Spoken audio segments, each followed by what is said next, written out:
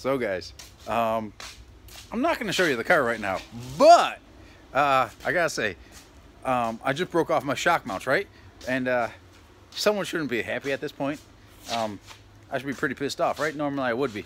I'd be pretty mad at myself if I did something stupid like that, right? But at the same point, that means the car is about ready to get cut off the chassis jig.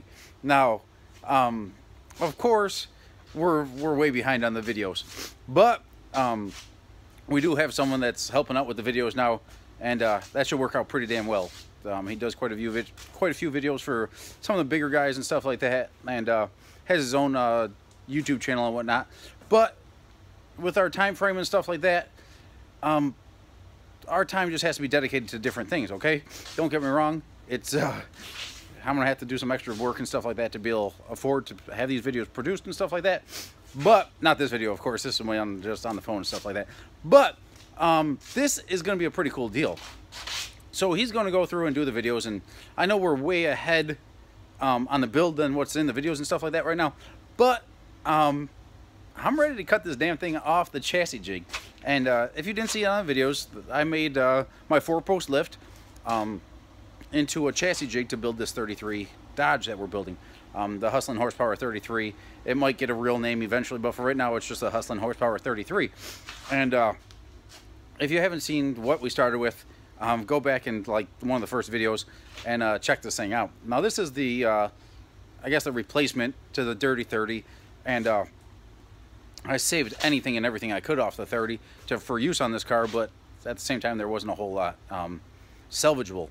Now I went through and I bought the majority of the electronics for this car the other day, and god dang was that expensive. I'm getting old now, and that was the largest purchase of my life by far. I've never bought a vehicle. Yeah, I've not bought one vehicle in my life ever in my entire life that cost more than the electronics that are going on this car that were on the 30. That's literally simply replacements to what was on the 30. And god dang, that one stung a little bit. I'm sitting there on my kitchen table. It's like, you freaking idiot, you're out here freaking wearing shoes with holes in them in the freaking middle of winter, and you just go spend more money than a lot of freaking money on the electronics for the car. But I love the freaking system. I know the system very well.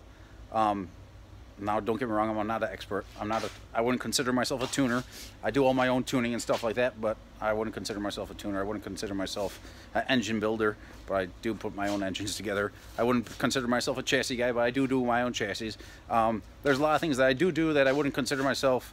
There's a lot of things I do that I feel I'm capable of doing, but I wouldn't consider myself a tuner, because I wouldn't put myself up with some of the better tuners that I know. I'm just not in the same realm as them. I'm just not in the same on the same wavelength as them as far as tunability. But don't get me wrong, I've been doing this stuff for a little while. I've been surrounded by some pretty good people throughout my time racing and stuff like that for the last, I don't know, I got into this stuff pretty heavily in high school, and real heavily just a couple years out of high school after I was graduated college and stuff like that. In which a degree that I did not use. I just have school loans that I pay for, and I've paid friggin' at least 50% of my taxes, tax returns since the time I've graduated to pay off my tax return. So that's my viewpoint on that. You know, someone that's went through and did all that crap to pay my own way. But that's besides the point, I guess you could say. But this video is getting posted completely raw. Don't get me wrong. I'm doing this just in the garage. And I just wanted to do a quick video after I broke off my shock mounts, because I'm pretty freaking excited. Now, it's been way too much work, like considerably way too much work. But I'm trying to get this car done for a race that I have not announced that we're going to be to it. And to be honest, I'm not going to announce that we're going to this race until I'm freaking there, because this goal I set forth of mine is pretty damn lofty. I'm not going to lie. There's a lot of freaking work left to be done on the car.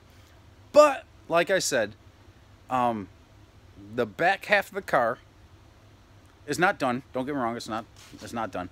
But I did break off my shock mounts. because I was lowering the car and finalizing some things in the rear half of the car. So today, before I go to work, I'm going to be cutting off those mounts off the jig, and we're going to have a live rear end in this car. A rear end that moves up and down in the chassis, and a chassis, the back half of the car will be fully functional. And when I say that, like, the rear end is going to be able to lift up and down in the chassis, and I'll be able to work through the suspension movements and stuff like that as it would be going down the track or down the street. So that's going to be a pretty cool deal. Now, I ordered up some more parts recently, and the front axle is over here. I'll show you guys because I've posted some pictures of this deal. This is the it's a 6-inch drop axle. Whack Customs built it, and then I went through and redid everything after the accident. All new brackets, new chassis tabs, new spindles. They're a 28 to 48 Ford Kingpin. This is a Flaming River rack. It's a Pinto style rack that's 5 inches shorter than factory replacement, but that's the same rack I had on the 30. So I went and bought it. I had no flaws with it, so I went and did that. Now this deal, of course, it's got the wishbone mount here, and there's a rack mount for the steering rack here, and then I fabricated up this one down here, and then these are the anti-roll bar tabs because I'll be utilizing a third shock on this car. I'm running 3 Viking Crusader shocks on the front of the car. 2 of them are coilovers. 1 of them is an independent radial valve shock, and I'll explain that a little bit more in the YouTube videos that are coming up here. But I'm pretty excited for this deal. This car's gonna be pretty bad. I'm pretty damn excited for it, and you know what? I'm gonna wrap this video up here because I want to see what this thing's gonna look like while it's on the ground. So I'm out of here. Tomorrow, I think I'm gonna put this thing on all 4s on the ground as soon as these bushings show up. I ordered some bushings for this deal here, and I gotta shorten up the tie rods here, and I'm running a 2-inch spacer in here, so just waiting for those to show up, just so when in the freak accident that something happens, that the axle will touch the frame before the steering touches the frame, just as a preventative type thing in case anything happens. So it's something that doesn't need to be done, but it's just something I like to pay attention to while I'm doing things, just in case the event that anything happens. So I'm gonna get back to it, guys. Once again, Hustlin Horsepower, thank you guys. The house is basically sold. The contract's been signed. The first contract on the house did fall through. It just is what it is. But fortunately enough, 2 days later, I had another offer on the house. Actually, I had a couple offers on the house when the first contract was signed, and then another offer came through on the house, and a little less money, but it is what it is. It is what it is, right? So I should be out of the house. I'm losing this garage somewhere in the middle of March to end of March, which is like not long at all. So I really got to get working. I've been busting my butt out here, and after this I'm probably going back to working in an unheated garage.